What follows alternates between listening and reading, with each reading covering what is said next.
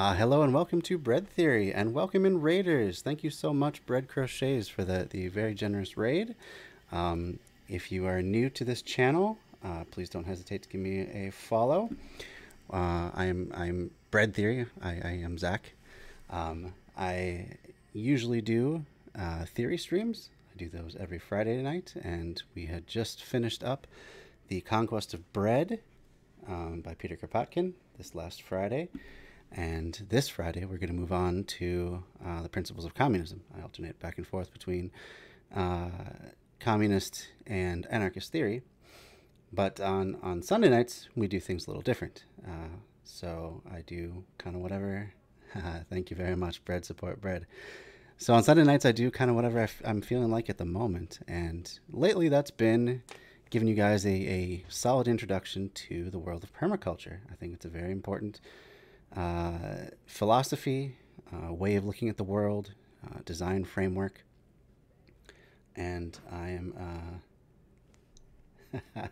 yeah, that's fine. I was just about to start anyway. I was just finishing up, getting my drink and everything, and but that's great that you're rated. I'm so pleased to have more people to chat with and to share this wonderful information with. So anyway, permaculture, for those that are unaware, is a design system that's most often applied to agriculture, but you can apply it to any sort of thing that you want to design. It consists primarily of three ethics, those being the care for the earth, care for people, and return the surplus to the service of the first two ethics, also known as fair share often. And then there are commonly 12 principles that one of the co-founders, David Holmgren, laid out.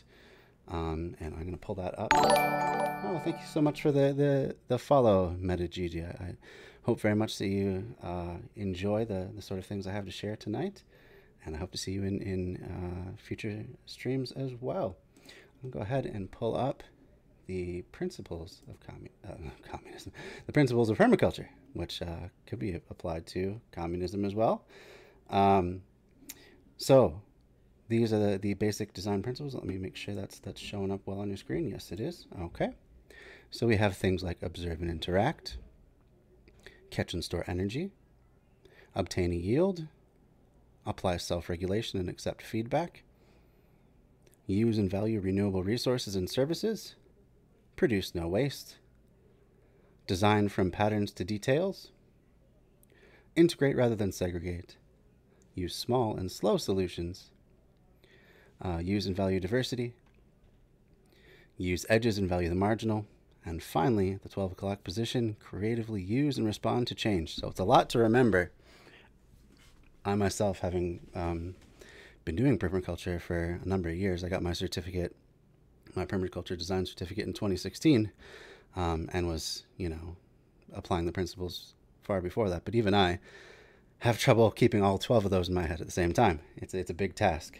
So it's helpful to have resources like this. You can just go to permacultureprinciples.com and then /principles, and it'll bring those up for you if you ever forget one. But yeah, let's get into what we're going to talk about tonight, which is more introduction to permaculture. Just call you Giga. I will, Giga. Let's see. Let me just scroll through chat. I have so many more chatters than I am accustomed to. So just give me a second here to catch up. I believe that the world is a simulation. That's why we should abolish money. Hey, I mean, that's as good a reason as any to abolish money and move to a needs-based economy where everyone is uplifted to reach their highest and best potentials. I can get on board with that. Let's see. All right. Simulation or not, I think we should make the best of the situation we find ourselves in. You want the Star Trek future. The Star Trek future is pretty great too, and fits pretty well with permaculture, talking about abundance rather than scarcity, getting beyond ideas of Yeah, what do you replace money with? Basically, as we were talking about in the conquest of bread, one way you could do it is you just say, okay, you have a revolution, whether that's a physical revolution or basically just enough people agree and build enough parallel systems to the current governments that they are no longer relevant. However you get to it, you have a revolution, and basically you say, okay, workers now are also the owners of the means of production. If you work in a factory, you now own an equal share in that factory as every other worker. So we're getting rid of people just living off the work of others. So that's a big part of it. And then we're just continuing production as normal. But instead of having money come into the system, we look at instead needs. So we decide, now that we don't have to pay an owner, that's a big chunk of it, because if you think about it, most of, or perhaps even just a large chunk of what you produce every day, no matter what it is you do as a worker, goes straight to whatever your boss, not your boss, but the owner of your company wants to do with it. They decide where the excess goes. If we're doing away with that, already we have to work less to produce the same amount of stuff, right? To have the same output. So the idea then is to say how much, we'll just take bread for a good example. How much bread does the average person need to consume in a year? Then we look at the amount of production that is required throughout all the different steps in the process to turn wheat into bread. How much labor needs to go into all of that stuff? And we decide, okay, that's how much we need to do for this particular region. You know, taking into consideration things like, you know, if there's potentially a famine, or if you underestimate these sorts of things. Now you have the needs calculated out. So X amount of labor needs to go into producing the bread for everyone. So you go back then to all the people that are in that supply chain, and you say, this is how much we need to work in order to achieve the needs that we have right now. And then you just do it. And then wherever there's a need, you then link it up with someone who is producing something to fill that need. It doesn't have to be a barter system. It can be more of a system of just mutual aid. I have excess of this. I'm going to give it to you because you need it, basically.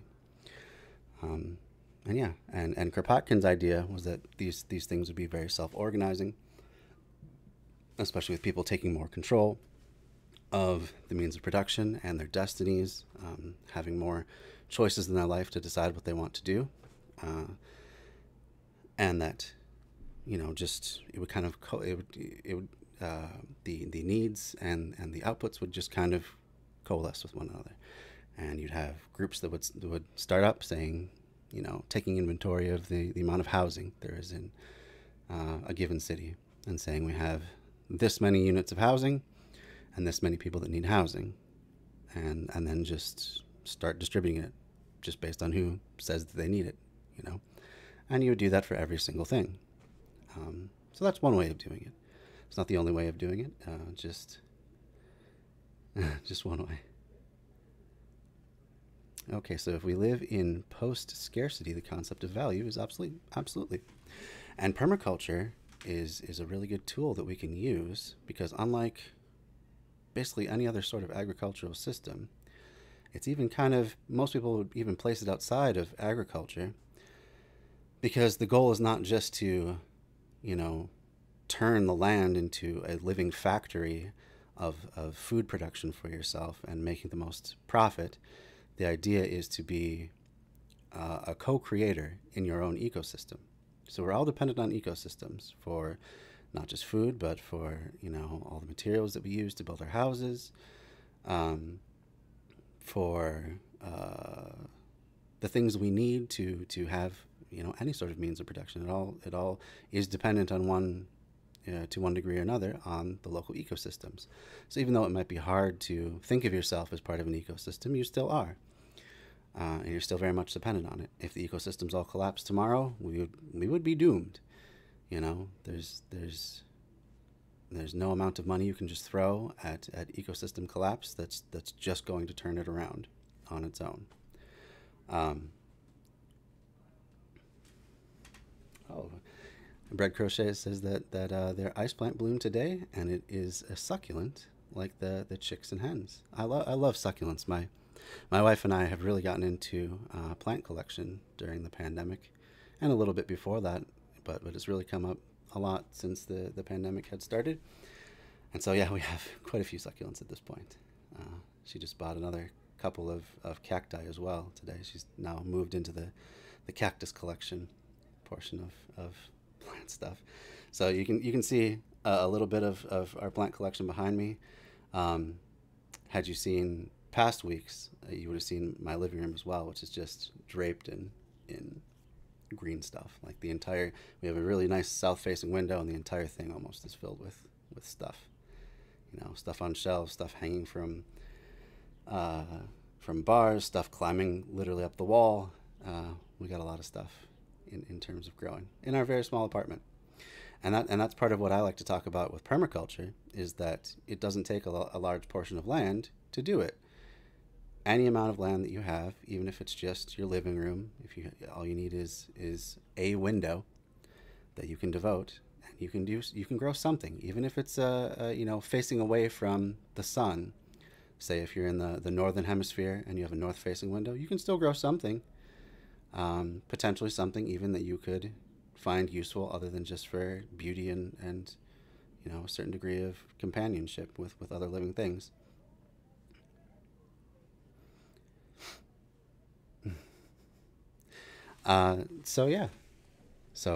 Permaculture, getting back into that, it tries to think of ourselves as co-creators in building abundance and a healthy functioning ecosystem that we can also get a lot of products from.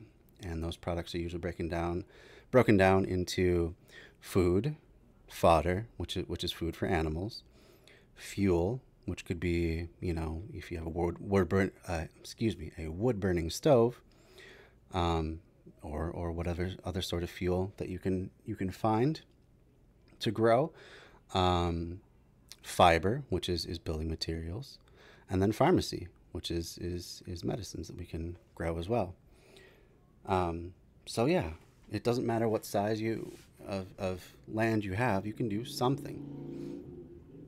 And also, if you get together with your local community, you can pool your resources and perhaps take over a larger chunk of land that you can all benefit from. Start a community garden, something like that.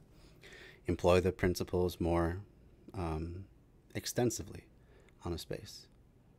So that's all possible with permaculture. So, a little bit of a recap on where we've been so far. We have talked about such topics as the ethics and principles, which I've told you about just now again. We've gotten into who the founders were: Bill Mollison, who was a professor in University of Tasmania in Australia, and his graduate assistant, David Holmgren. Those are the two co-originators of the permaculture concept.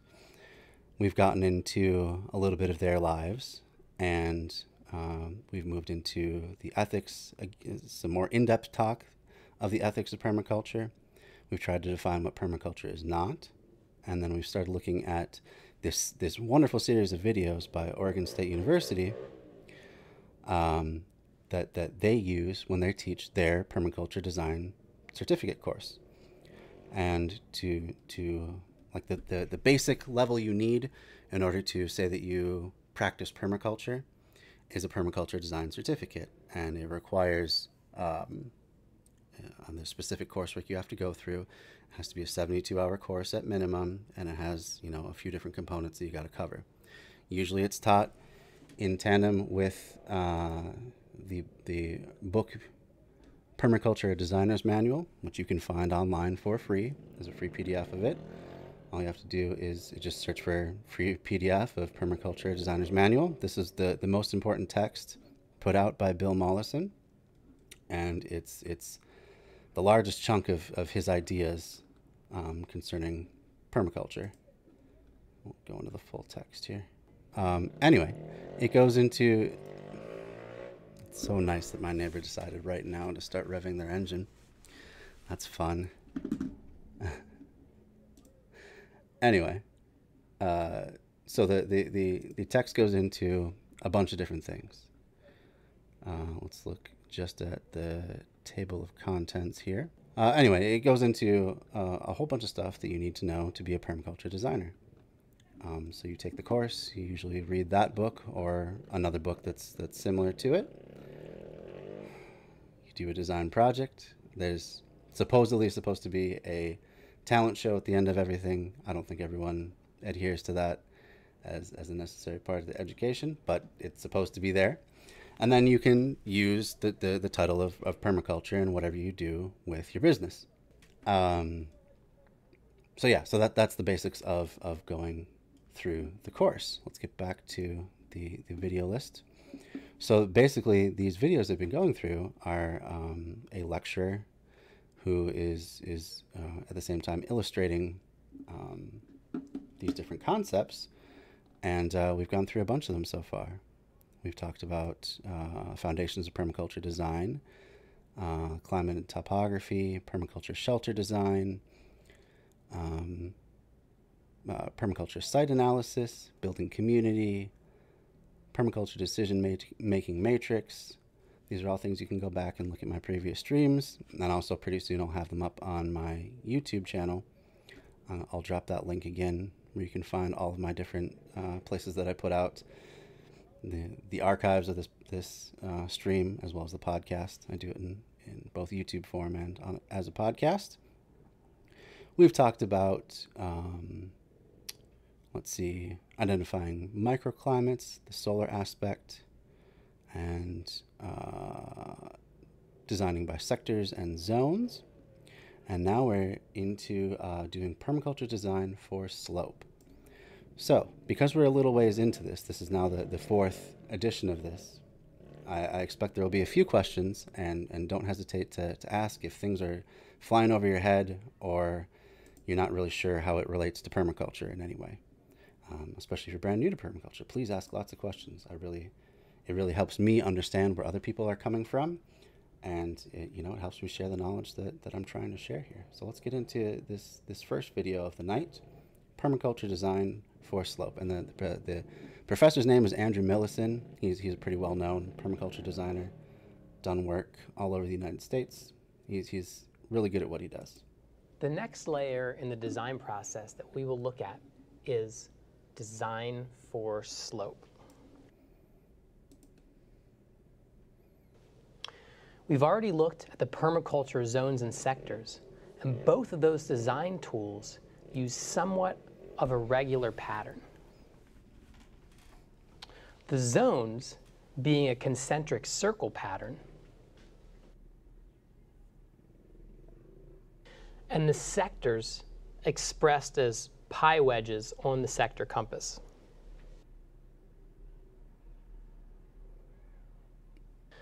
But the fact is that hardly any sites are actually so regular that these geometric templates fit neatly over them. The truth is that that's true, and that's a big point of the permaculture concept. Is it's ideally not supposed to be like a one-size-fits-all, but it's supposed to change and adapt based on the conditions on the ground. Just because you might want to store water above the level of your house doesn't mean there's a good spot on the land for you to do that. Just because you may want to do aquaculture doesn't mean you're going to have enough rainfall to sustain it. These sorts of things. So you have to be able to change and adapt. That's one of the main principles, if you recall, we just went through. So these concepts are good, but they really have to be shaped and molded to the conditions you find yourself in. You may find yourself in an apartment like myself, and you don't have different zones. The zones, very briefly, are the zones of activity. So you take the place where you live and have your time off of work, your home, and you make that zone 0. That's where you spend most of your time. And then the concentric ring around that point is areas that you can visit a lot. That would be zone 1. And you have things like maybe herbs or maybe vegetables that just need more tending to, so that you're reducing the amount of work to take care of them. You're not having to go way out a mile in each direction to take care of something that needs to be watered every single day, for example. The next zone out of that, a little bit less work is needed. The next zone out of that, even less. You may visit that part only once in a while. You may have that be your pasture land, where you only are visiting it. Maybe you have a once a week rotation for your particular animals, and you move them from pen to pen once a week. So you basically only visit it once a week. And then there's zone 5, which that gets out into the wilderness, the areas that you leave basically undisturbed. And the idea being that you're creating a reserve for nature, but also a buffer to help keep things from coming onto your property that you don't necessarily want. That could be pesticide drift. You're not locating your crops too close to your property line where, you have an unexpected gust of wind as they're crop dusting the neighbor's property, and all of that pesticide drifts into your field, or herbicide, or whatever it is they happen to be spraying. You may not necessarily want that. So that creates a buffer as well. It also creates, space for wild animals to just be. That's part of taking care of the earth as well. So just briefly, that's kind of what the zones mean. And then sector is the different flows of energy. It's where does the sun come from? Which way do the winds come in different seasons? What's the topography?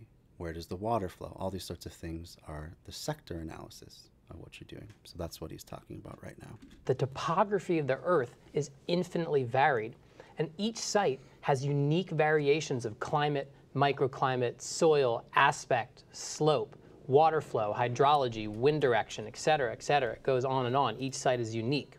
So the permaculture design process continues on beyond zones and sectors, and the next design layer that we're going to look at is slope. On a compass that is 360 degrees all the way around, 1/4 of that is 90 degrees. A slope that bisects that is 45 degrees.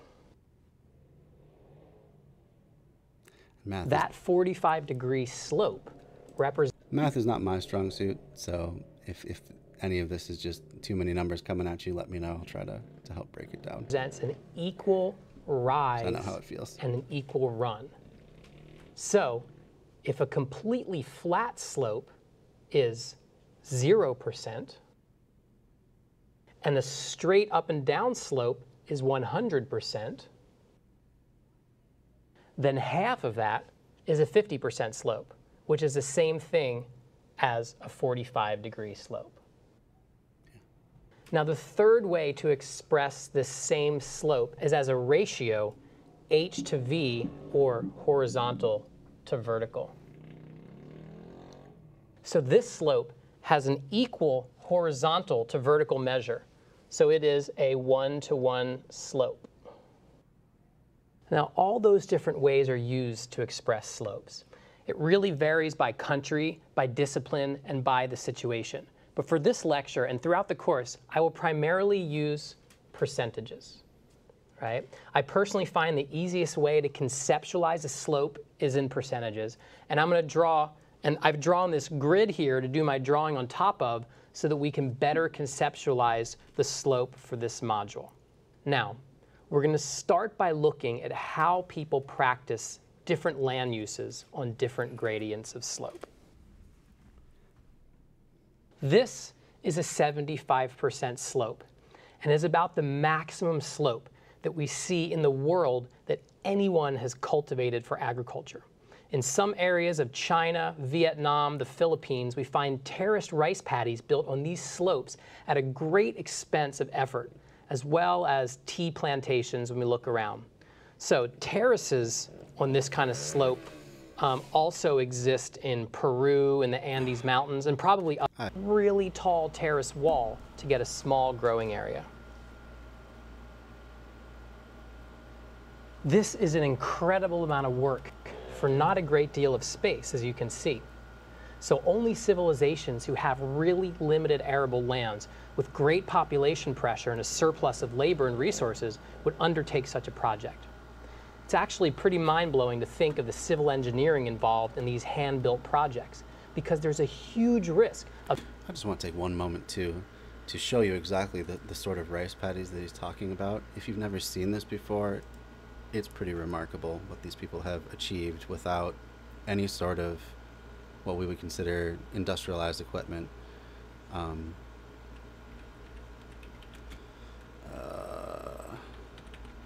They're some of the most productive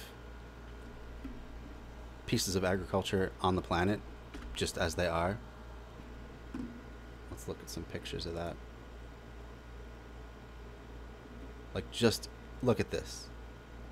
So let's bring that up. That's just incredible. And these are very ancient paddies as well. So a lot of this would have been hand dug or dug with the assistance of a plow and maybe an oxen. And that's how most of these are cultivated to this day. It's just with simple animal husbandry.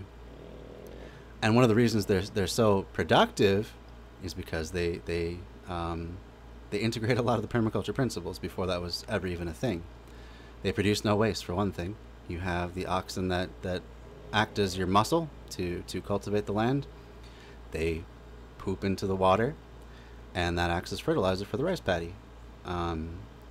You also have a lot of edge space. This is definitely marginal land otherwise. This would be very difficult to grow anything on if you didn't really have to.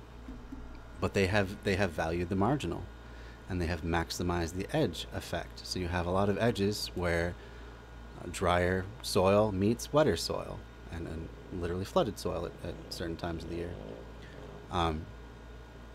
So they really embody pretty much all the permaculture principles without ever having, specifically learned the discipline.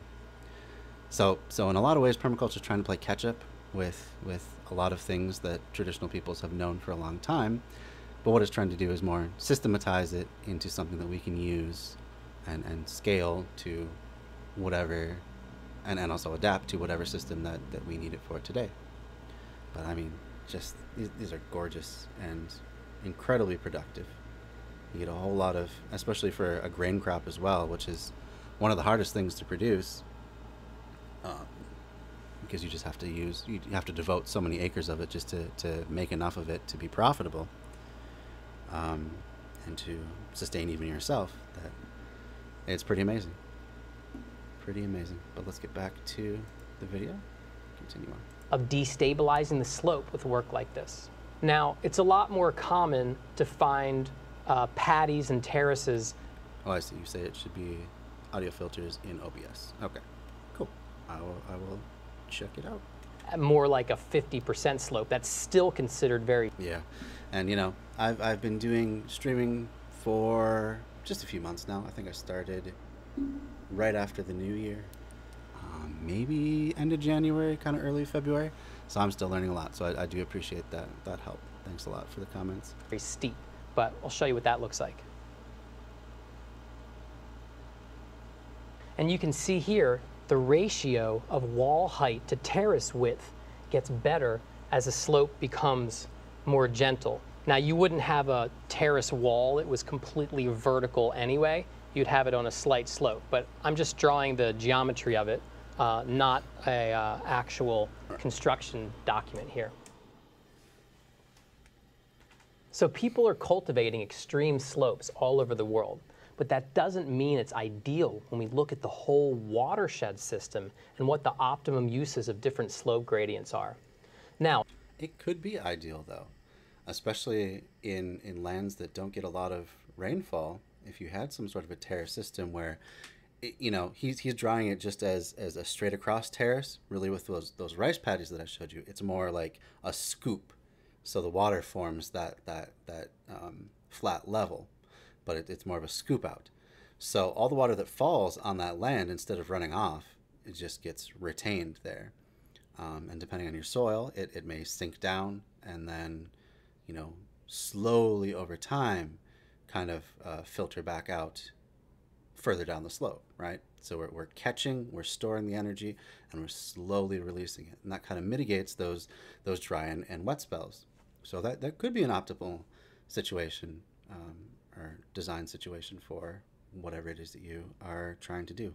There's a lot of permaculturists that like to use what's known as a ditch or a swale and berm system. So you have a swale, which is just a long trench for drainage, that is used to collect the water. Oftentimes it's on the contour of the land, meaning like if you were to say look at a topographical map. Let's pull up a topographical map. So something like that, where you have the lines, and each of those lines represents a particular elevation, right? No, I don't need a free day trial. No, thank you. So each of these lines represents a different elevation, and it, depending on the construction of the map, there may be a 10-foot difference in elevation between the lines, but it's the same interval from line to line. So if the lines are spread out, that's a flatter area. If the lines are closer together, that's more steep. But what you can do is then put a ditch all the way around each of those rings, right? So you might start right in the middle, put a ditch all the way around there, and then you put a ditch at the next 10-foot interval all the way around. So the ditch itself stays at the same elevation, the same absolute elevation, right? And then next to that ditch, you would put a berm, which is just the opposite. So instead of a ditch that goes all the way around, you have a mound that goes all the way around next to the ditch. So that kind of basically doubles the amount of water catching capacity you have. And so then anytime water falls on the land, it gets caught in that ditch, it gets channeled to that area, and then ideally you want to have it, especially if you're in a mosquito-filled sort of climate, you want to have that drain within 24 hours, because otherwise mosquito larvae will be attracted to the still water, they'll breed, and you'll have problems. But if it drains within less than in 24 hours or less, you're fine, because the larvae doesn't have enough time to mature. And in fact, mosquitoes will lay their larvae in that water thinking it's a good place, and then it will dry out too quickly for them, and they'll all die, and you have less mosquitoes. So a win-win. But anyway, as that water then filters in, as I was talking about before, it slowly seeps through the soil, and then it will come, as it tends to follow, I don't know what the degree is usually, but it kind of goes with the curvature of the topography. So it'll go down the slope, and it will start coming out little by little, further and further down the slope. And so then the roots of the plants that you have down there, even though it hasn't maybe rained in a while, still have access to a certain amount of moisture. And you can get to the point, if you have enough of these in a system, you can start making springs coming out at very far down the elevation points in the landscape. You can have that much of an abundance of water. And then also, another benefit of doing that sort of thing is you're creating microclimates. So the berms themselves can shade behind them, potentially, depends on which way they're facing. But you may have spaces that are shadier throughout the day, or have exposure in the morning or in the evening, and that can change the microclimate. And that's maximizing that edge effect again. So you can have a lot more things you can grow. You can grow things that need a lot of drainage at the top of your berms, and things that need a lot of extra water in the ditches, in your swales, right? So you can have a lot of stuff growing all together. And if you do it really well, if you design it really well, there'll be plants that benefit each other in one way or another. They may be, one plant attracts a certain predatory insect that helps keeps the bad insect population down. It may be that it's a plant like a pea or a bean that fixes nitrogen. It takes its nitrogen out of the air and makes it into available fertilizer for other plants. So you can have all these synergies happening just within these small microclimates, these small microbiomes, really. So that's just one technique. You don't have to do that sort of thing. In fact, there'll be times when that's not appropriate. Maybe you get too much water and you risk having constant overflows, right? And your berms are just falling apart at that point. Might not be the best place to put it. All right, let's get back to the video. In the Permaculture Designer's Manual, Bill Mollison advocated that any slope steeper than 20% be kept in permanent forest for permanent soil stability and for a number of other reasons. Now, I've drawn a 25% slope for ease. You can see it's 1 to 2. You can see how the 75% slope for the same rise of terrace, you get 1 unit of horizontal space. On the 50% slope for the same rise of terrace, you get 2 units of space. And then on the 25% slope for the same rise of terrace, you get 4 units of horizontal space. Okay? So permanent forest does not mean it's an unproductive landscape by any means.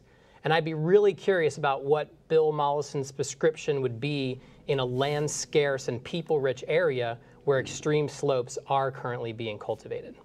Now we're going to look at a typical foothills landscape profile in the temperate or humid environment with... Well, welcome. Stern Samu... Oh, boy. You really like a lot of oohs and oohs. Samus Nuni. That's my best guess for right now.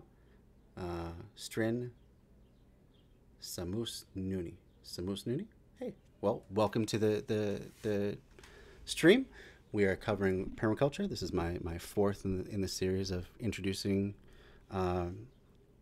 viewers to the concept of permaculture. And we're going through some of the design elements right now. So if you like what you see, please, Stern, okay, thank you very much. I appreciate that. Well, welcome anyway. And if you like what you see, I hope you give me a follow. You know what? I meant to mention it earlier, but I got so flustered having to start the show with that raid, that very nice raid that came in, that I forgot to, or Sam, okay. I forgot to mention that I am very close, very, very close to making affiliate. I have the right number of hours per month, the right number of streams per month, and I'm getting real close to the number of average viewers per stream. And I've had enough people chatting at the same time, all the different metrics except one. I have an average of like 1.1 something viewers per stream, and I need to have an average of 3. So I'm pretty close. So if you know anyone that likes talk about permaculture, talk about leftist theories of various types, or talk about new urbanism, those are the 3 main categories that I like to cover. Also, sometimes I just dunk on right-wing chuds because it's fun and it makes for good content. So if you like any of those sorts of things and you know someone else who does, please let them know. Please share this stream with them, this channel, or my YouTube content or anything. But I'm really hoping I can get to affiliate sometime soon. So just a little side note for you. Thanks for watching. Rounded hills and relatively gentle slopes.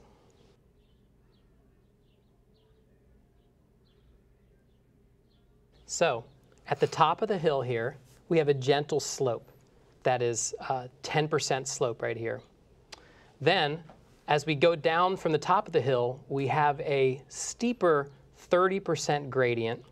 This then breaks right here into a gentle... Thank you so much for the kind words. Sam, I guess I'll go with Sam. I hope you do find this to be based content. I feel like I'm maybe a bit too old to use that kind of slang anymore, but you know, if it works for you, definitely appreciate the compliment. Thank you. 15% gradient, which then hits basically the slope at the bottom of the valley, which flattens out to 5%. Okay, so I'll add some irregularity now to make it a little bit more realistic.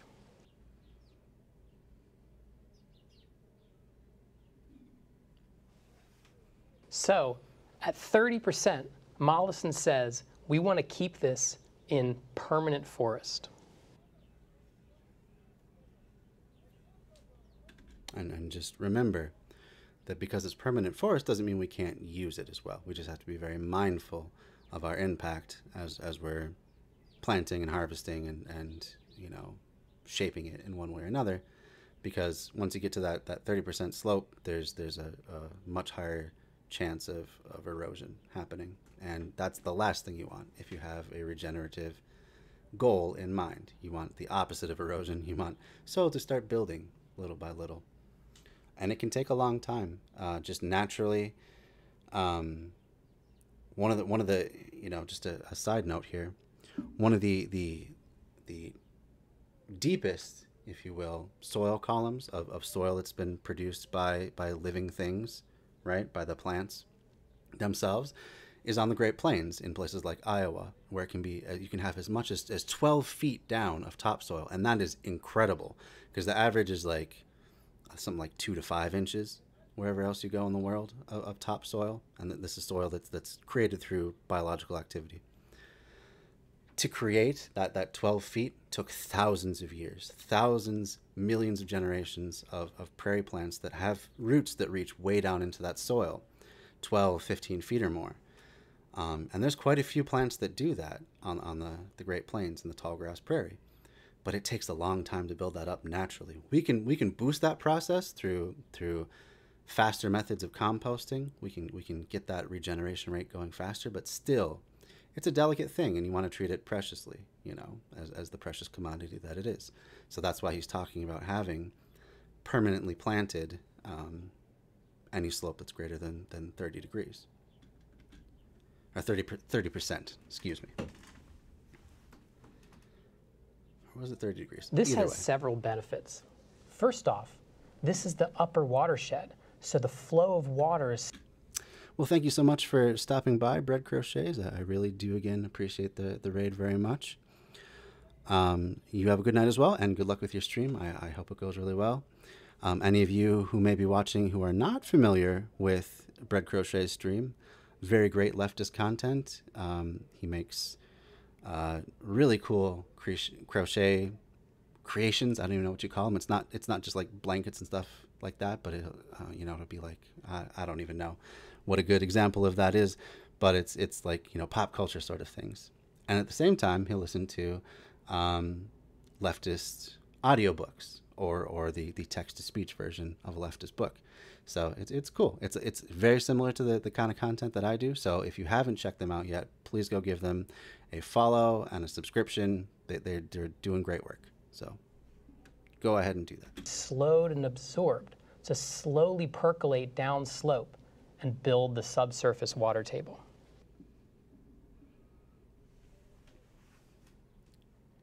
Now, the water table gets deeper as you go up the hill. So this is what I was kind of trying to describe earlier. The water table on a slope tends to follow the slope pretty well. And as you see, as things start to level out, it gets closer and closer to the surface to the point where it could burst out as a spring once it gets low enough. Yarn babies, that's a good word for them. All right. Well, I am always impressed by the stuff that you come up with, so that's really cool. And more shallow, closer to the surface down in the valley. As we have fog and humidity move through the low atmosphere, these forested hills and ridges will actually serve as moisture collectors when water condenses on all the surface area of their leaves and needles. This serves to add more moisture into the upper watershed, which finds its way down through the system. So this is one way that adding forest can literally change the local climate. With all the surface area that even something like a pine tree has, they can collect some of that morning mist or dew, and if enough of it builds up on the leaves and stuff, it'll start going down into the soil, and it can start raising that water table up and nourishing that water table again. Whereas if it was just bare dirt, some of it may just build up on the surface of the soil, but not much of the fog or early morning mist is going to really do that. And then in all likelihood, once the sun comes out, it would all just evaporate away and you get no gain. But this, just by adding trees, you're starting to change your local microclimate. And The forest is enough trees, you can actually alter the patterns of rain because of evapotranspiration. I'll get to that in a second. So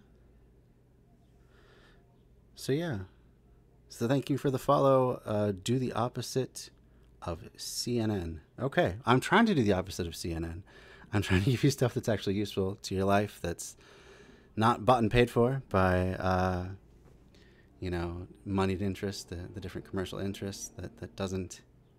I'm definitely not doing this for commercial reasons because I'm not getting paid for it. So thank you very much for the follow. And hello to Alyosher, another great leftist streamer that you all should go check out. Go give Alyosher a follow.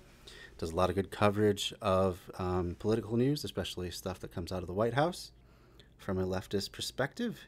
And good day to you as well. Ali, happy to have you here. We are learning about some permaculture design concepts. So we're talking about how to analyze the slope that you may have if you have a large piece of property, and how to treat different parts of it based on just how severe that grade or that slope is, and how that is going to affect things like the water table. And if you get enough trees, you can start affecting the water cycle even more, because you have evapotranspiration, where the trees pull water out of the ground, and then it comes up through their leaf tips and evaporates out into the world. It's kind of like how we respirate a little bit of water as we breathe out. Very similar sort of thing. And enough trees can alter entire weather patterns. So you can that's literally the only reason that you have rain as far into the continent as, say, like my state of Minnesota, is because you have enough of that conveyor belt. Just little by little, it rains, the trees bring it back up from the ground, it evapotranspirates out into the air, forms more clouds further down or further inland, rains again, and the cycle repeats itself. We would not have the Mississippi River if it were not for forests bringing moisture deeper and deeper into the continent. Oh, and also grass as well. But primarily forests are the big driver of weather patterns. slope also has the effect of breaking up the cold air that flows down the hill at night. But cold air does flow down, and at the very bottom of the slope, at the bottom of the valley, there will be a frost line where the frost will settle in winter, in a temperate climate where you have freezes. And that's an important design consideration, because just one small example, if you have things like apple trees and most of the fruit-bearing trees that you're familiar with, the cherries, pears, plums, peaches, they're all from the same family of trees. They like to send out their flowers in the springtime. And if you put them in an area where you get frost pockets every day, they might be trying to put out their flowers as it keeps frosting morning after morning. And if they get enough frost, that may kill all of their flowers. They get no pollinators then. You have no fruit for that season. So you don't probably want to put your fruit trees below that frost line if they're sending out their flowers before there's any danger of frost. So in Minnesota, typically May 15th is seen as the first day where you can be reasonably guaranteed you're not going to have any sort of frost in the morning.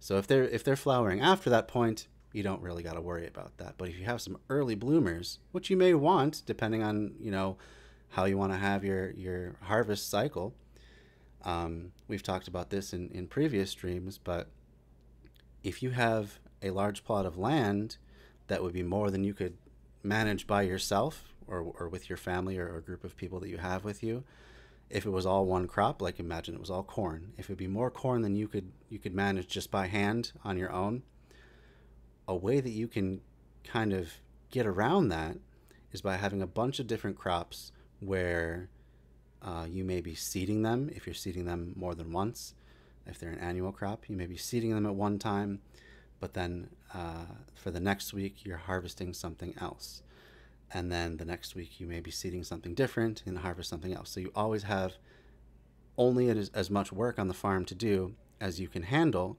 And for each crop, you have a season where you need to do something to it, right? You need to either plant it, or if it's a perennial, you may just need to come by and harvest, or you maybe need to trim the trees once in a while.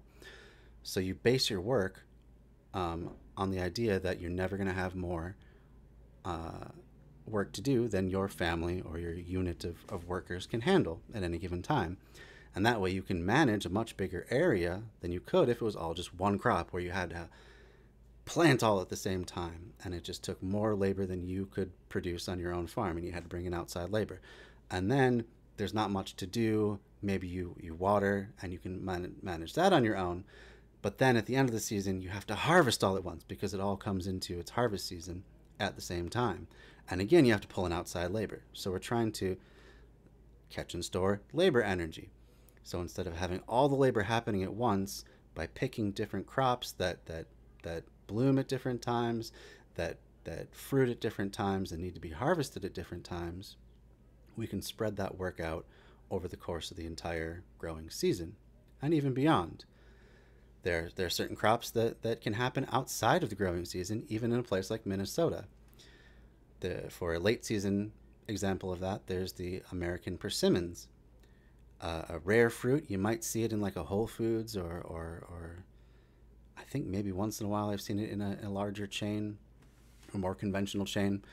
But it's a fruit that you have to wait actually until it frosts over for a week or two or something like that before it actually fully ripens. So you're harvesting after the rest of the crops have all been put to bed, and you've taken in the harvest for that. On the other end of the growing season, if you do sugar maples, that tends to happen in, I think February is the time in the Midwest. So as soon as you get morning thaws, that's the good time to start tapping for maple trees. So that's before you've even planted a single thing. So you could conceivably have work for a large portion of the year. We're talking maybe 9 months out of the year, even if a few of those months are still, cold, and you may even get snow in some of those months as well. But that's just one more way you can spread that work out over the calendar year a little bit more. And then if you have animals, of course, you can be harvesting things like eggs, year round. Even if the production goes down, you still can have something to do in the middle of winter. Another thing to note at this time is that soils are shallow on the slopes and get deeper as we descend down into the valley. This is because soils weather over time and drift down to deposit at the bottom of the system.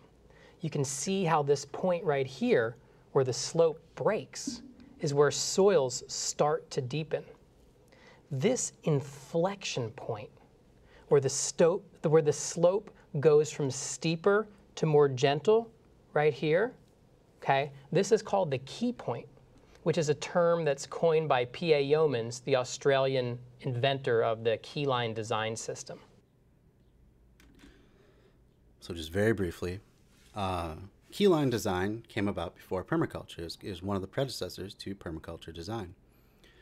His main concept was the idea of taking all that fertility that tends to build up in a soil in a valley because of this erosion. The nutrients just naturally filter down, and try to keep it as high as possible by using a special kind of plow.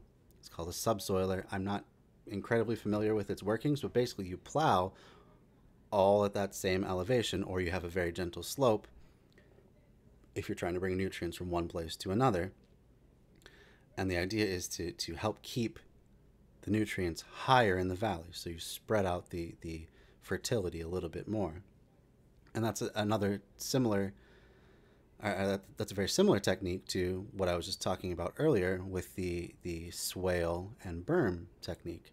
So instead of that soil eroding, now with that ditch, that swale, you have a space for it to collect where the nutrients aren't going to come down the valley quite as fast. You can keep that fertility higher and higher. So yeah, just another way of catching and storing another form of energy, which is fertilizer.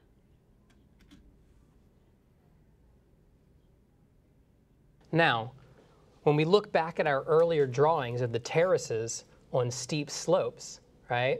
How as the slope becomes more gentle, the terrace width becomes greater with the same height of the terrace wall, right? We have 1 unit on the 75%, we have 2 units width on the 50%, and then we actually have 4 units width when we get to a slope of 25%, right? The same theory is true for when you're building dams and storages of water. The key point right here is where the slope breaks is a really efficient place to store water in the landscape because of the sudden gentleness of the slope. This keeps all of the water at a greater height above all of these areas down below, which means that water stored up at this elevation can be distributed by gravity. So this area here in the mid-slope, below the forest and above the frost line, right? This is considered the very best area for horticulture, and hence the best area for housing and Zone 1 activities. Remember, Zone 1 is that area immediately around your house where you grow your vegetables and fruit and animals as well that need the most attendance day after day. The first thing you do in the morning.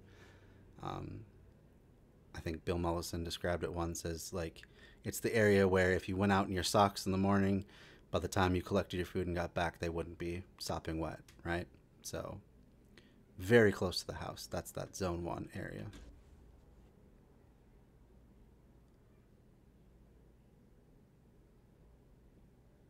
Now, as we move down into the flat valley bottom, where we have a 5% slope, which could feel quite flat if you're actually there, then let's consider now the efficiency of water storage at this point on the slope.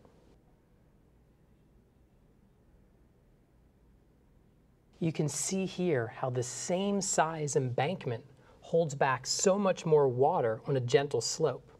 This place in the landscape does not have the same potential for gravity distribution that a higher location has, but it certainly has a higher storage volume. So the types of cultivation practices that happen in this lowest zone that's below the winter frost line would be elements that are not susceptible to late and early frosts. So these may be more like Zone 2, 3 activities, like trees, animals, irrigated horticulture. Things like wild rice would be good for that area. You have relatively shallow pools, not really going to be affected by frost. It's adapted to a temperate climate. Might be a good idea for that. There's other aquatic plants like, I think it's called, it was Arrowhead. I think it's Arrowhead. I'm going to go ahead and look it up. It was a crop that was used a lot more by the native peoples of North America. So this is an aquatic plant that could be used more. It grows in relatively shallow ponds, and I believe you harvest it when well into the season after the frosts have started. So another possibility for extending that season of activity, spreading your work out a little bit more. But yeah, I think it was grown mostly for, I think it's got like a very starchy root. So you just like kind of yank it up out of the mud and it'll just self-propagate.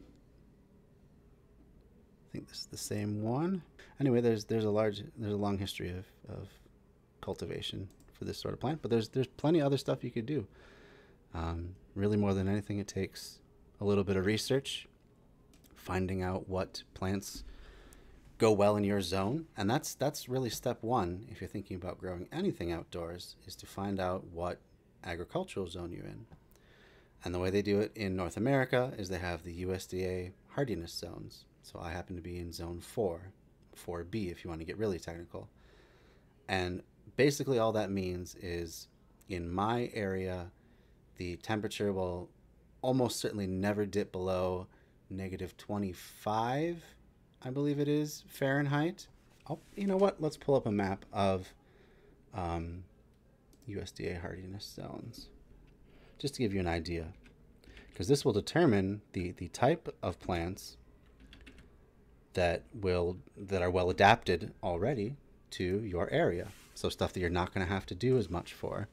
So my zone 4, -20 Fahrenheit through -30 Fahrenheit. It almost never gets -30. I don't think I remember the last time. Maybe when I was in like junior high, I think perhaps was the last time it got to be -30 Fahrenheit. I don't know the Celsius if you need that conversion, but it's pretty cold. Just put it that way. You know, there's a large band in the Midwest there's up in zone 6, less so in zone 5. But that's all going to depend on the type of plants that you can use. So that's the first thing you should find out if you want to grow anything outside and not have to do a lot of modifications to keep it alive year after year. There's ways you can extend seasons. You can use things like cold frames, which is basically just a miniature greenhouse you put over a raised bed that can keep the soil warmer longer and can provide some shelter throughout the winter time. You can put thick layers of mulch over things to help them survive the winter. There's different things you can do to extend the season or to make it more habitable to things that don't normally grow in your zone. But in general, these are a good set of guidelines to follow. Because there's I mean, you know, just one zone difference, and there's a whole different palette of plants that you can grow. Like, I can't quite grow this plant called the pawpaw. Let's go on even a further little tangent, if you will. The largest fruiting plant in North America, perhaps also the largest flowering plant, is the pawpaw. I haven't had it, but I've been told it tastes like banana custard. It's not generally used commercially because it has these large seeds that you got to pick out, so it makes it harder for mechanical separation, right? Basically any sort of crop, agricultural crop, if it has large seeds, people either breed it out in the case of like actual bananas, or they spend a lot of money mechanically separating it, and then you have a much more expensive crop. I think it also doesn't keep very well in transit. But anyway, it's this large, like that's about the size of a mango fruit. I really wanted to grow it because it just sounds like a really cool thing to try out. It sounds really delicious, in fact. But it's slightly outside of my zone. So unless I were to really set up things in a way where I made sure it had enough heat even in the dead of winter, it's just going to be an uphill battle the whole time. And one of the main permaculture principles from Bill Mollison was the idea that we want to work with nature, not against it. So we don't want to make extra work for ourselves for no good reason. So unfortunately, pawpaw's a little bit out of my range at this point. Now climate change is pushing those boundaries. So it may be that almost certainly within my lifetime. See, look. Oh, let's go back to that map. So I am actually, oh boy, you know what? I think in this map, it looks like I've moved even into zone 5. Because the metro is right there. The Twin Cities metro is right there next to the border with Wisconsin. I think that's yeah. So it very well may be that they've revised the USDA standards, and I am in fact now in zone 5. I knew it was going to come sometime soon.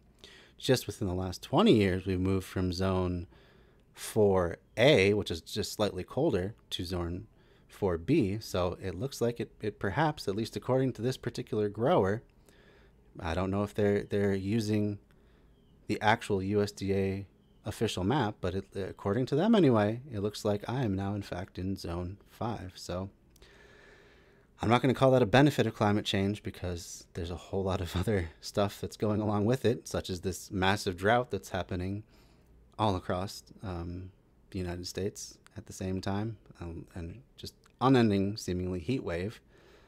But it definitely it makes things different growing conditions that we're going to all have to adapt to. So yeah, that's interesting. I had not looked at that recently enough, I guess. Phew. Anyway, that's enough of that tangent for now. Got a few more comments. Let's see if we got. Yeah, Sam again said, I never knew that about rain being so inland like that. Yeah, it's amazing, the conveyor belt of water that happens when you just change something simple like adding trees to a landscape. It really changes it a lot. Oh, you're in the light pink area. Ooh, let's see what that's a really high zone. So you must be either in Southern California, perhaps the Bay Area, or the very bottom tip of Texas, or southern half of Florida. There's some really cool stuff. Once you get to zone 11, where it's always above 40 degrees and you really have no danger of frost ever, you can grow some really cool tropical stuff. Like, there's amazing things that grow in the tropics that I wish I could grow here, but I couldn't really without a greenhouse. Yeah, climate change is. Oh, you're in the bottom of Florida. Yeah. I have my sister-in-law lives down in, what is that? Fort Myers sort of area. So yeah, she's just down on the edge of that light pink as well, I believe. There's some amazing stuff you can grow down there. Basically, it's tropical. Like, at that point, it moves from subtropical to a tropical zone. But yeah, climate change is definitely scary. I would have to agree with that. Anyway, let's get back to the video, because there's a whole lot more we got to get through tonight, and we are already an hour and a half into the stream.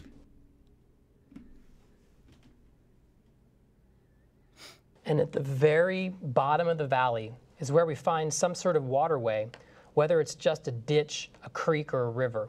This waterway is called a riparian zone, and it's best for it to be vegetated with shrubs and trees for perennial wildlife habitat. And the reason it's one of the key reasons it's best for that is because it's a very fragile zone. You really don't want to have erosion into your waterways, because that can, even just having extra soil eroding into it, can change how, well, the technical term is the turbidity, but for the layperson it would be how clear the water is, right? If the water becomes less clear just from extra soil eroding into it, that can kill the plant life, that can shade out the plant life that may grow at in the shallows of that waterway system. It could kill it completely. It could shade out other animals as well, and it could starve animals that depend on those plants. You could have huge cascading effects. And with less vegetation holding the banks of the river in place, you're going to have more erosion to the point where things can start cascading on itself, and to the point where you have huge areas that wash away, and you can have really violent flooding. It's a very critical area that has to, again, be treated very delicately, because you don't want to have massive erosion. You want to keep as much of that soil there as possible, and also those trees and shrubs can act as a buffer for agricultural runoff. If you have animals, you don't want their waste running out into waterways, because that can cause different sorts of problems. Agricultural runoff is the main reason for, you may have heard about the Gulf of Mexico dead zone. And that happens when this runoff creates these huge algae blooms in the ocean. Algae multiplies like crazy, and then takes up all I don't remember if it takes up, no, it doesn't take up the oxygen, but I think as it dies, as it's decomposing, the things that are decomposing, I think that's how it works, they take up all the oxygen to the point where there's not enough oxygen to support fish and other wildlife. So these small things upstream can have massive, devastating impacts the further down you go. So you got to be really careful with it, and be good, I guess, even stewards of it.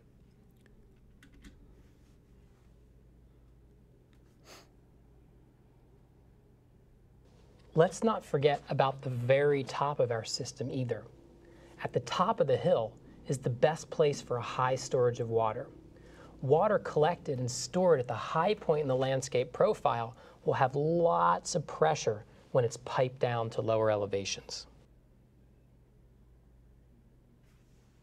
The idea being to, again, create less work for yourself in the long run. That's part of the small and slow solutions. It's that you do small things that have big changes in the long term, but you just start small and slowly things build up. They start self-organizing into ecosystems with your guidance as well, and also into these various water systems as well.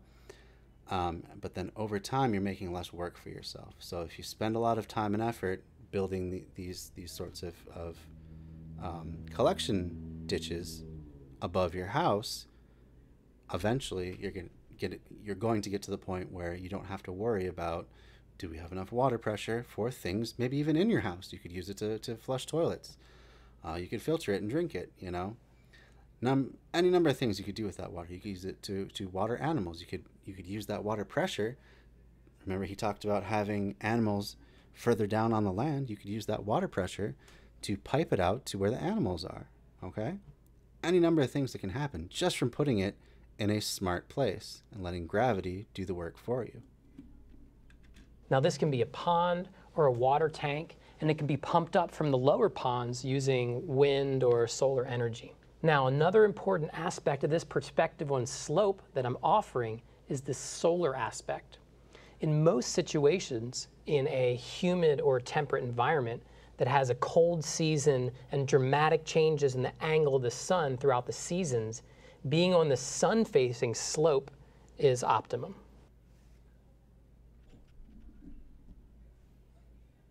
This means south-facing if you're located in the northern hemisphere, and north-facing if you're in the southern hemisphere. Now, this is assuming that you're living in a climate where heat and light are at a premium in the fall, winter, and spring. But sometimes there are other needs that are more important, like water, for example.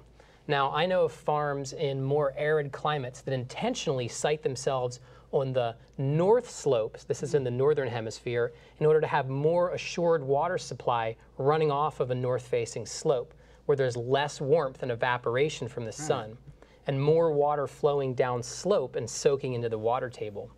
So as I said, this is the beauty of the permaculture design system, is that it always adapts to the situation you're in. You wouldn't use this exact design no matter what you face on your land. You would adapt what he's talking about to suit your own needs, to suit your own types of production that you want to do, and to also fit better into the overlay of the climate that you find yourself in. So, it really depends on your site, and I guess I would just say this again and again. Each site has a unique set of conditions. So do you want to be on the sun-facing or the shadow-facing side of the slope? Now in the tropics, orienting towards the sun for solar gain is not even a consideration, where the priority for site orientation may be towards breezes for airflow and cooling.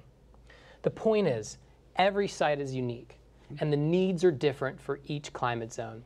So I've presented to you here some very general concepts and guidelines for designing based on slope, and your individual site will have its own needs and considerations. So I hope you enjoyed the presentation, and I look forward to talking to you again. Thank you. I'd like to welcome a special guest here. This is Jacob Colin. He is a former permaculture student of mine, and he got his master's degree now in soil science and hydrology. So we're talking about soils now. We're getting into one of the most important aspects of any growing system at all. Even if you're growing in the water, that water then becomes, your soil in many ways. That's the thing, that the soil is what carries the nutrients. It's where the web of life that interacts with the plants happens. There's very few plants that have no interactions with things like fungi, as well as sometimes beneficial bacteria. I think it's called rhizobium or rhizobium. I don't remember exactly. That's the strain of bacteria that what do you call it? It interacts with the different pea family vegetables like peas, beans, as well as there's a bunch of trees that are in the same family, like the locusts and stuff. And they form a symbiotic relationship with the root systems, where the roots will give them, I think it's like starches or something like that, and in return, they will take nitrogen out of the air and give it to the tree, which is a very important component of fertilization, or the plant as well. So yeah, there's almost no plants that have no interaction with their soil, that just treat it as, something to grab onto and hold it in place. That almost never happens. There's almost always a huge thriving web of life that's taking place in that soil system, which is why it's so important to keep it intact as much as possible. You'll see a lot of permaculturists advocate for things like no-till systems. There are benefits of tilling in the short term. You churn up a bunch of the nutrients that are in the lower parts of the soil that may be out of the reach of certain root systems. If they're shallow root systems, especially, a lot of annuals are shallow rooted systems.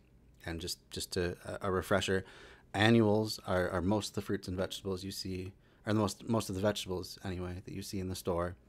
Corn, squash, beans, beets. I guess not beets. But they put out a bunch of seed every year, and then the plant itself dies, doesn't come back the next year. Perennial, you plant it once, it lives year after year, puts out seed little by little in comparison to most annuals. So anyway, where was I going with that? Totally lost my train of thought, but I'll try and catch it once again. And he is a self-identified soil nerd. So take it away, Jacob. Thank you, Andrew. Right. Let's start this off with a question. Oh, that's right. I was talking about tilling. That's right. So with tilling, you stir up a bunch of those nutrients that may be out of the reach of the roots of your plants normally, and you make them available again. That's really good in the short term. And at the same time, if you're also like doing something like disking, like you're cutting into the soil at an angle, you can chop up the roots of a bunch of weed plants at the same time. So you're just kind of creating a big, fresh, clean slate. And the idea being that you have less weeds to contend with later on, right? At the same time, there's a bunch of drawbacks. Not only does that expose the soil to the air and make it more easily able to be blown away, which for an extreme example of that, look at what happened with the Dust Bowl in the United States during the Great Depression. Farms were literally blowing away. Their most vital resource, that topsoil, was blowing away in giant dust clouds because of poor management. It was a man-made crisis due to poor agricultural practices. So you're exposing that soil, so that's a bad thing. You're also exposing it to the rain, which can compact it more.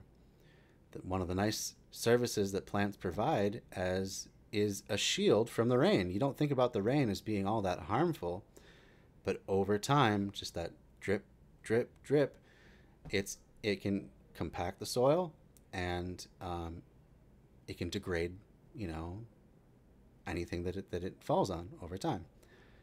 Because plants regenerate themselves, they can recover. They can both absorb the impact and then recover from their injuries because they're living things.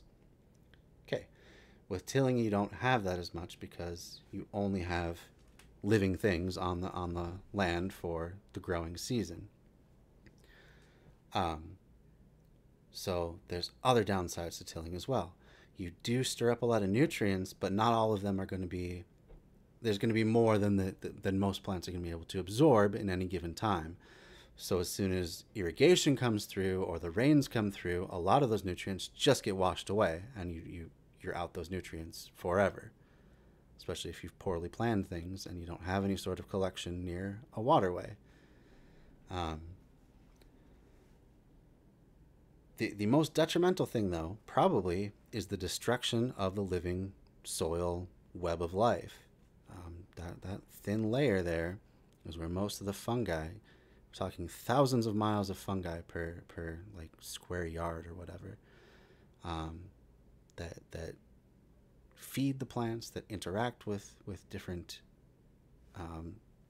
things like bugs, you know, with bacteria. There's this whole dance of life that's happening just under your feet in the soil, and tilling can really destroy that and disrupt that. You're destroying the living soil. So yeah, so that's why most permaculturists advocate for no-till systems, or those are big factors contributing to them not wanting to till. What do you see when you look at the yin yang symbol? What do you see? I see soil. And here's why. My eye focuses on the content, the ink, the material, the mass, in the soil case, it's mineral and organic matter. But it's actually the space that provides the function for soil. And much like a house, when we first look at a house, I start thinking of the material, the sheet rock. And so where I'm assuming he's going with this is that soil is not only the material, the physical nutrients, the material for the roots to grab onto and hold the plant in place, but also the spaces between. It's space for water to infiltrate. It's space for gas exchange. Most people are not aware, but one of the reasons that, like, say, your house plant, it suddenly starts looking like it's getting really dry. So you water it more and more and more, thinking, oh, it's just not getting enough water. What's happening? And it's the tips of its leaves are just drying and drying, and it starts drying all the way back to the stalk, and eventually it dies. It's because the roots have been flooded for so long that they haven't been able to exchange gases. There's gases that are exchanged at the root level that need to happen for a healthy functioning plant. That's why you have to have periods of dry and periods of wet for most plants. They're fully aquatic plants as well, obviously, but for most plants they need that gas exchange. So there has to be a period of dry and a period of wet. So that space in between the soil particles facilitates that sort of thing when stuff dries out. Rock, the 2x4s, the roofing material, but it's actually the space, the doors, the floor plan, the windows that provides the house its function. And much like that, it's the pore space in soils, the dimensions of and total amount of pore space that So pore space is just the space in between the soil particles. it gives the soil its function, its ability to support life. Another thing that tilling does is you're dragging out a bunch of heavy machinery onto the land, and that heavy machinery also compacts it further, pushing together those natural pore spaces, making it a less functional soil, basically. So, and then the tilling can try and reverse that, but then it's just the never-ending cycle of you know, loosening things and then at the same time compacting them. So yeah, why not just cut out that entire system entirely, especially if we can manage things in a way where we never have more work to do than our group can handle at any given time. More specifically, its ability to hold and release water, its ability to hold and release nutrients, its ability to conduct water from a precipitation event down to the water table. So let's dwell on this stuff and space concept a little longer with another question. What's the difference between a foundation for a building and the foundation Any guesses? Foundation for a building, foundation for life? for life? Let me illustrate that for you. And the answer is space. Life happens in spaces. The conversion from solid rock into smaller minerals with space between them is a term called weathering. And it is the sum of all biological, physical, and chemical processes. That's what gets you there's, I can remember if it's 3 or 4 different, I think it's four different types. 4 different types of soil, basically. And 3 of them are just completely non-biological. So you have sandy soil that has the most pores in between it. You know, if you ever poured water onto a bunch of sand, you can see it soaks through very quickly. You have then the in-between, which is which is silt. You see silt build up in like rivers and stuff a lot. That's kind of in between sand, and then the third one, which is clay. Clay is the finest particles. There's the least amount of space in between. It's really good at holding water. So each of these things can have a function on your land. Clay can be good for lining ponds. It can be a good way to, if you don't want water to pass through. Sand can be good if you do want more water to pass through. And then there's the biological, I believe usually the technical term is humus or humus, and that's just decomposed plant material. So that's the fourth component of soil, or the fourth type of soil, I guess. These that can either break apart rocks or dissolve and reform into secondary minerals. And in the soil science perspective, the beach sand, the stuff you pick up at the beach looks like he's going to go through the same thing. So is huge, it's big.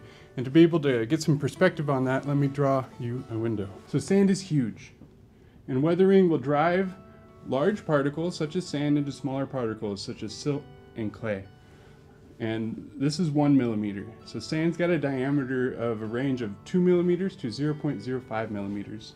Silt, the medium-sized particles, are going to be from 0.05 millimeter to 0.002 millimeter. So you might as well just get out there with your little tape measure or ruler or whatever, and then you can determine what you have. That's not true at all. You're almost never gonna have to classify it that precisely. A good test for what you have is if you take a little bit of it, especially if it's rained recently. You take a hunk of your soil and you press it together in your fist. If you release it and it all crumbles away right away, you have mostly sandy soil. If it mostly retains its shape, but there's still some sponginess to it, you probably have some silt, maybe some organic matter as well. And then if you press it together and it forms, it takes the shape that you form it into, it's clay. And that's an easy way to figure out what you got. Anything less than 0.002 millimeters is going to be a clay-sized particle.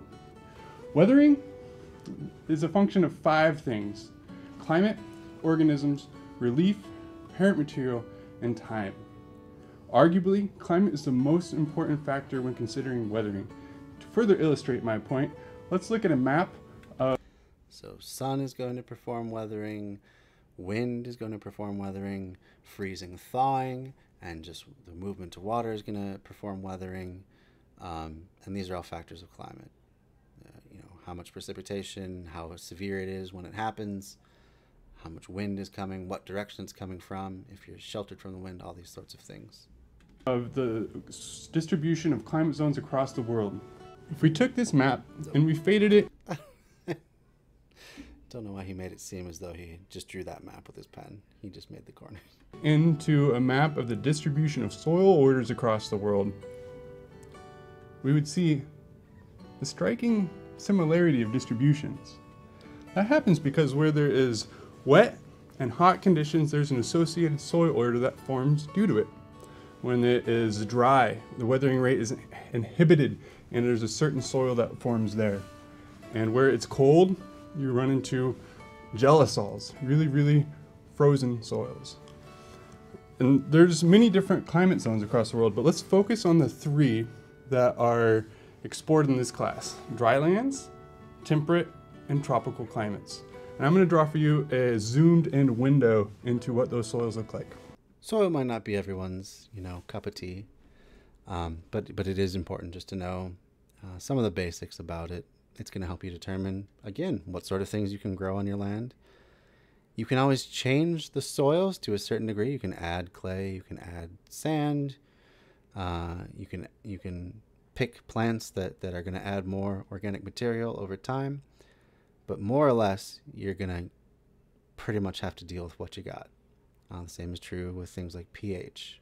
I don't know if we're even going to get into pH in this series, but it's a lot easier to just go with what you have and try to adapt your plan to the conditions you find on the ground rather than trying to change everything because it's probably, it might work for a little bit. It's probably not going to work forever. There's probably a reason that you have the soils that you do. And the best we can do is pick plants that are suited for it and animals that are suited for it, and help to build things. So in a dryland environment where the temperatures are cool and the precipitation is low, our weathering rate is low. And we can see that our particle sizes are large, primarily consisting of sand, a little bit of silt, and a little bit of clay. These large sand particles produce large pores. These large pores drain under the force of gravity, so this soil can conduct water well. It cannot hold water up against the force of gravity, so the soil's ability to hold and release water is limited. It's got a slight amount of clay, and that means that the soil's ability to hold and release nutrients is low. Comparing that to a temperate soil, where we have moderate weathering rate due to moderate temperatures and moderate precipitation patterns, we have a nice balance between sand, silt, and clay. I call this texture class a loam. It's got some large particles, and therefore it's got some large pores. And those pores can give the soil's ability to conduct water to a satisfactory nature. We have some medium-sized particles, and they have medium-sized pores. Those medium-sized pores can hold water up against the force of gravity and in a pressure range that plants can access. So the soil's ability to hold and release water is favorable in a temperate climate. It's also got a moderate amount of clay. And it's important to note that these are impure clays. And these impure clays have a slight charge to them. And that's what gives this soil's ability to hold and release nutrients, which is satisfactory. If we go to a tropical environment where the weathering rate has driven all of our particle sizes to clay and a little bit of silt, I would just call this clay. These are fine particles, therefore they have fine pores. These fine pores do not drain under the force of gravity, therefore the soil's ability to conduct water is low. The soil's ability to hold water is high, but able to release water at a pressure range that plants can access is not there. So the soil's ability to hold and release water is limited. As well, these clays, due to weathering, the clays have dissolved and reformed one too many times and they've become pure. So their charge that this soil has because of these clays is limited. So the soil's ability to hold and release nutrients is limited in a tropical environment. At this juncture, it's important to note organic matter. Organic matter is not technically a soil. We're when we talk about soils, it's just the inert medium that we're growing in. But organic matter does change how these soils function. It tends to move it towards the middle, towards the medium in terms of all the things he's talking about: ability to hold and retain water, porosity, these sorts of things. Organic matter tends to be the great mitigator in all of this.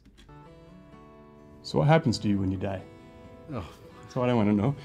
When you die laid on the soil, a certain amount of me would be readily decomposed and nutrients would become available. But there's a certain part of me that would remain stable and provide a charge to the soil, giving the soil's ability to hold and release nutrients. In dryland environments, organic matter accumulation is low because there's no water available. In tropical environments, in drylands, things tend to dry out and desiccate. So they lose all of their water and just turn into crumbly dry stuff that blows away in the wind. So there's not as much retention. There's ways to mitigate that. Usually it's going to involve things like altering the texture of the soil, coming back to like the ditch and berm model, so that the winds don't just blow everything away completely, and also choosing plants that are going to add some shade to help retain moisture. These sorts of things can help fight against that. Composition rate of organic matter is high, so organic matter does not accumulate. And in temperate environments, organic matter accumulates. Okay, and that's a lot of information, but it's important for me to introduce one more topic to allow for you to objectively evaluate our proposed strategies, and that is the topic of landscape position. So in our landscape, if we went to a stream in a three-dimensional landscape. We went to a stream and we went up into the hillside nearby, and we cut into that hillside and looked at the cross section. We'd see something like this, where we have a soil surface, this is our ground surface. We have a bedrock surface where the depth transfers from something like this that has space to something that does not. And then we have this water table. And if I did agriculture in this position, what would my depth be until I ran into a root limitation? In this case, the depth is shallow before I run into a water table. And I know what you're thinking, water's good, but water also prevents oxygen from getting into my root zone. Yeah, again, this gas exchange that happens in the root zone. And if you do not have plants that have the ability to get oxygen into the root zone, this is a limitation. Up here at the summit, in fact, if you're familiar with mangroves, the mangrove is one of the few fully aquatic trees, like, can grow in complete water, and the soil that it tends to find itself in is so oxygen poor that it has to send up these snorkel roots, basically, so that it can have gas exchange up above the water level. So gas exchange, very important for all plants. All terrestrial plants, I should say. I mean, it is important for aquatic plants as well, but they do things a little bit differently to get their oxygen. we notice that we have a depth until we hit bedrock, and we're running out of space. So we have this much height before we run into something that looks like this to something that looks like that. Okay, we've covered 3 climate zones: dryland, temperate, and tropical, and each have their own issues and a set of strategies to go with them. And the strategies are numerous. We could talk about cover crops, keyline design, we could talk about hugelkulture, we can talk about compost. Hugelkulture, an interesting one. Hugelkulture, very briefly, is a system where you make a berm, that mound of soil, but instead of having to have the entire thing soil, you take a bunch of logs and you make that the core of it. And there are benefits and drawbacks to this, but one of the main benefits is you need less material to make the hill overall. You need less soil, right? Another benefit is that as that log breaks down, it will be a whole big pocket of organic material that's down in the soil, and stuff that sends its roots down into it will find a lot of good water retention. It acts like a sponge with all that organic material. Some drawbacks are that because you're putting so much carbon into the soil at once, it will take all the available nitrogen that it can find in the higher levels of soil and use it for decomposition. So as it's breaking down, it's best to put in nitrogen fixing plants that can add that nitrogen that it's going to be seeking out in decomposition. Most compost needs a balance of dry or carbon rich stuff and wet or nitrogen rich stuff. They come together to get all the biological life going that decomposes things. And we can, if we get the ratio right, we can do things very quickly to the point where it starts heating up. We'll get into that later on, the idea of doing a hot compost. But just for now, it's just know that there's benefits and there's drawbacks to systems like hugelkulture. But it's an important concept that a lot of permaculturists like to employ. So I just want to give you an idea of what that was. Purchase property just where major elevation turns to flatland, right? Well, I mean, it depends, and that's a big cliche in permaculture. It's to the point where it's kind of annoying that you ask them a question, they'll say it depends. But the frustrating thing is it's usually true. It depends on what you want to grow. It depends on what your local climate is. It depends on the local topography. You may be on the prairie and there may be not much change in elevation at all. It may be basically about as flat as Earth can get. So it really depends on what you want to do. Not necessarily the best to be right where it turns into flatland, although, as we've discussed earlier, Valleys tend to be more fertile than the top of a ridge line, right? Just because nutrients tend to flow downhill. But that's not to say there's nothing you can do about it. There's definitely ways to mitigate that as well, like with that ditch and berm on contour system that we talked about earlier. You can get it so you can slow down that nutrient transfer down the hill because you're catching the stuff as it runs off, right? Water is having to filter through the ground rather than carrying the nutrients with it as it runs over the surface. So it really depends on what you want to do. And, it depends on so many other factors. It could be that land has just been polluted by previous agriculture. Maybe there was, if there was like a pig farm on it before, like one of those high density operations, I probably wouldn't get that no matter what the elevation was, just because it would be so abused and mismanaged of ground, and it would take a lot of mitigation to do whatever it is you want to do.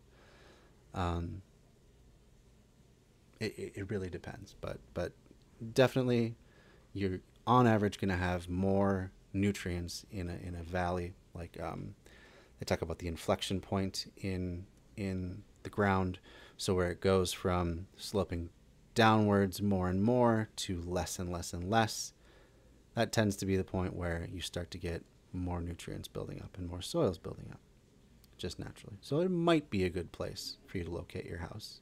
Might be. Posting, but I'm gonna take a zoomed out look. And in the dry land agriculture, my proposed strategy is to place agriculture in a low point in the landscape where we have an ample amount of catchment area that can capture water and draw it either to or near your site. Okay. In a temperate system, from a soils perspective, just on this model alone, our soil functions are favorable. And actually, annual agriculture could be a sustainable system in a temperate climate. Keep in mind, there are going to be site-specific concerns due to our soils, and this is life science. There are more exceptions than there are rules. In a tropical system,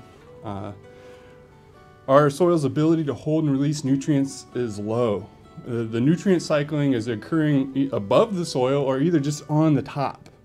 And if we go out there and cut and burn our organic material, the nutrients that are cycling, we'd see a response for a year, maybe two. But your soil's ability to be able to regenerate that vegetation is extremely limited. So my proposed strategy is to design a perennial agricultural system in a tropical climate so that the plants have a longer time period to interact with the soil and access the soil resources. Also, with those perennials, one of the nice and really cool things about perennials that is more so than annuals is they tend to send down deeper and more roots over time. And then as the plant matures, every year one branch or a few branches of the roots is going to get pruned off just through natural processes.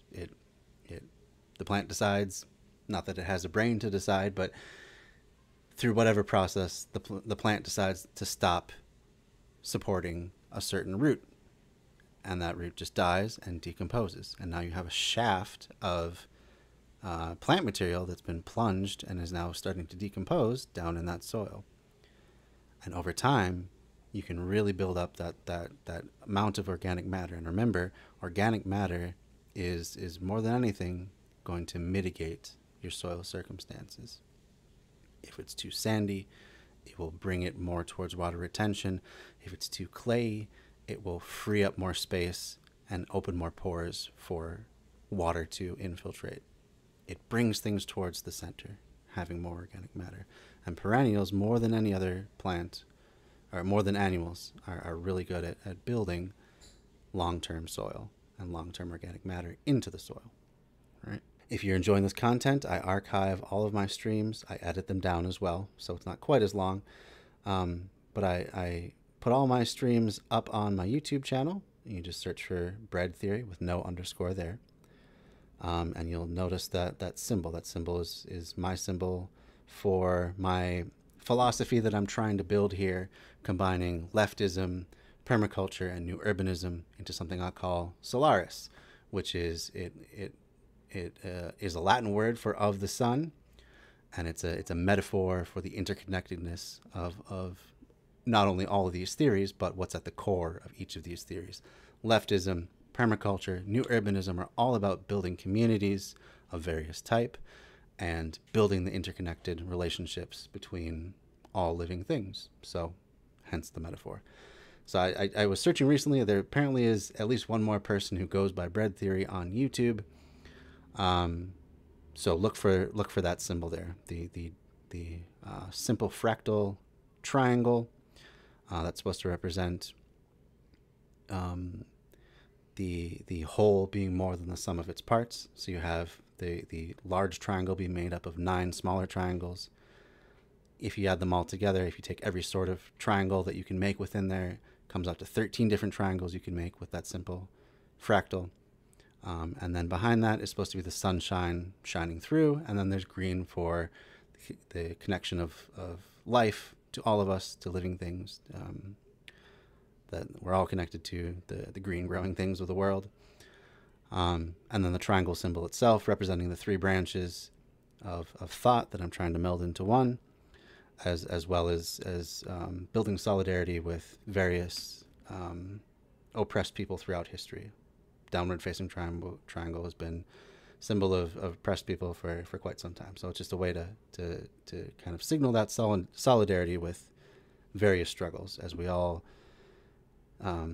work with one another to pull ourselves up out of this system of capitalism that is destroying ourselves and the planet. Anyway, enough explanation. If you just go find bread theory on YouTube and that symbol, I have all my videos up here, as well as a number of playlists. I have the playlists for the couple of books that I've gone through now for the Conquest of Bread and the Communist Manifesto, starting out the Principles of Communism next week. And then if you want to see all these permaculture videos, the link it is in the playlist entitled LSB TV on permaculture, because I used it for a previous Facebook stream for a group that I run there, LSB TV. So I'm going to go ahead and put that link in chat right now. We are just going to go ahead and finish up this video, and then we're gonna call it a night, and I'll raid you into someone cool. So now is the time to, if you have any suggestions of who you'd like me to raid into, go ahead and let me know, because we'll be finishing up. We got 2 minutes, just about 2 minutes left in this video. And then any questions you have left over, I'll try and cover those right now too. Throw those out for sure. Oh, thank you very much for following me there. Sam? Oh, I'm so happy you're enjoying the stream so far. And if any of you have not followed this channel yet either, please go ahead and do so. I would appreciate you coming back and chatting with me again. And next week, in fact, we're going to take a break from the permaculture on our Sunday stream, and we're going to go Dan Platt of the Three Lefts podcast, a really great podcast you guys should check out. I think if you just go to threelefts.com, I think.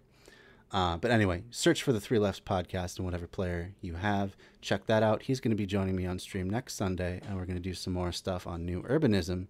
We did some fun memes last time and learned about this really bizarre concept of pencil towers. It's this strange product of legal fictions in New York City, where you have these skyscrapers 1,000 feet tall, like literally 1,000 feet tall, and they're only wide enough for like one condominium. So they call them pencil skyscrapers, and it's really bizarre how those things came about. That was fun learning about and going through. We're going to do the same sort of thing next Sunday, probably around the same time, probably around 7 p.m. Central Standard Time, but we'll see. I'll let you know. But yeah, let's finish this up right now. And yeah, any more questions you have, get them out now. And anyone you'd like me to raid into, please also put out that suggestion as well.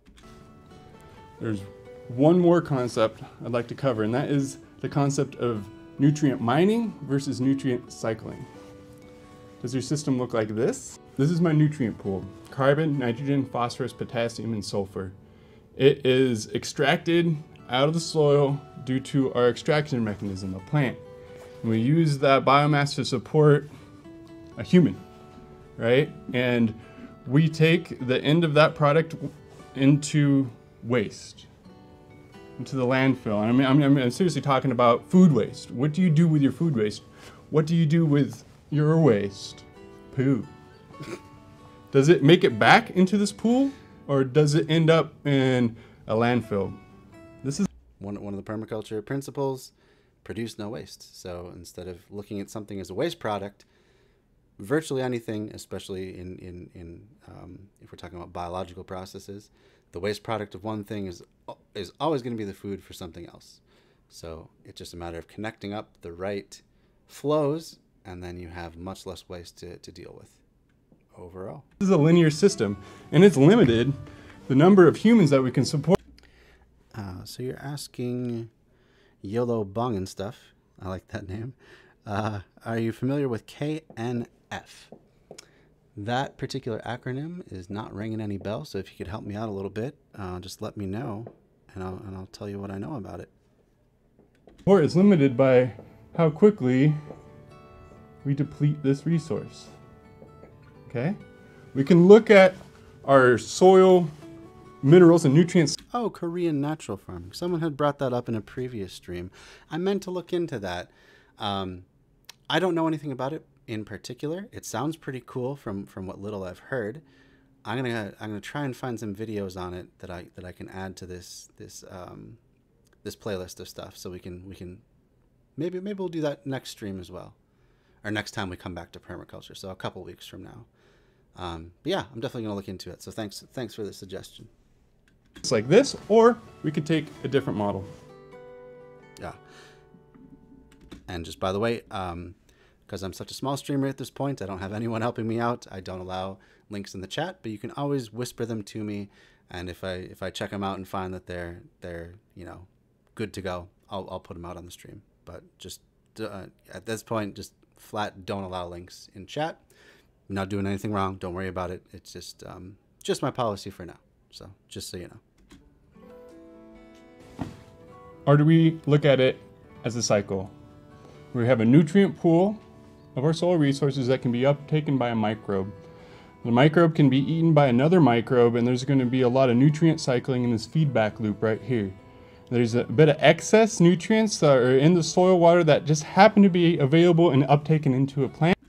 If you caught the last stream that I did about permaculture, you might remember how we talked about aquaponics. I think we talked about it on actually a couple of them so far. Aquaponics tries to mimic this sort of a cycle. So you have aquaculture, which is growing fish, and you have hydroponics, which is growing plants, food crops in a aqueous solution, and you combine them together. So the fish produce waste. It's broken down by bacteria that gets then cycled through these grow beds. The plants reach the roots down into the water and pull up the nutrients that the bacteria have broken down, and they clean the water, and they have a essentially free source of fertilizer rather than having to buy chemical fertilizers. So these two systems support each other, and it's the same sort of cycling of nutrients that he's talking about right now. The plant dies, decomposes, and returns back to the nutrient pool, where we, the humans, are simply a little side diversion. Thank you. I like the way he did that. That lays it out very well.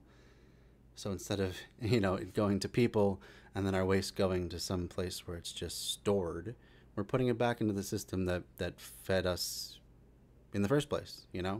This is literally the cycle of life that he's talking about, and these are the sorts of systems that we want to create through permaculture. Thank you for your time. Appreciate it. Bye-bye. So we're going to leave permaculture design for water until next time. I thank you all very much for joining me tonight. Please, if you haven't already, give me a follow. Please check out my YouTube channel again. And I'm going to put one more link out there. Let's see, where is that? My link tree.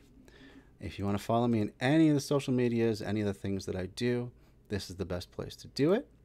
You go to linktr.ee/bread_theory, and it'll give you links to all the different places that you can find me. So I always appreciate new followers, new people coming into the stream and chatting and asking good questions, and making this more than just me being a teacher to who maybe sometimes no one it's been, but building little by little, using those small and slow solutions to slowly build my channel up here. And I appreciate you all for being an integral part of that growth and that building. It means a whole lot to me. My goal here is to at least make it to affiliate, where I can start getting subscribers and start getting maybe a little bit of a side income in here. So tonight we did permaculture. Next Sunday at the same time, around the same time frame, about 7 to 9 p.m., we'll be doing new urbanist stuff with Dan Platt of the Three Lefts podcast. And then this upcoming Friday, assuming I don't, this last Friday my work got in the way, so assuming it doesn't get in the way this Friday, we'll be starting in with the principles of communism.